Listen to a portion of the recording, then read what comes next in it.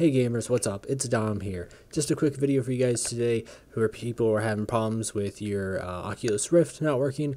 I've been waiting for support for a couple days now. Hadn't heard anything back. Went looking through the forums. Hadn't had much luck, but I did some research around Google, tried a couple different methods, a little bit different for everybody else.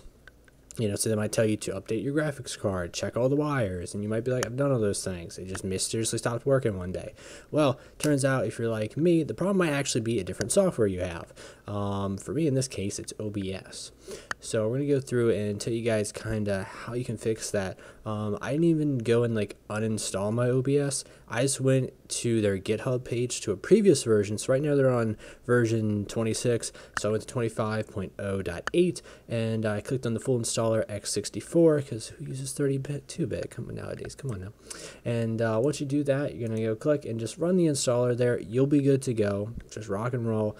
And everything will pretty much work as normal. So yeah, I was just scurrying through Google and I was like, what the heck's going on? And as you can see by these posts right here, by these wonderful humans, they're having the same problem and it's working. So sadly, you're going to have to use this version of OBS for now getting it to work.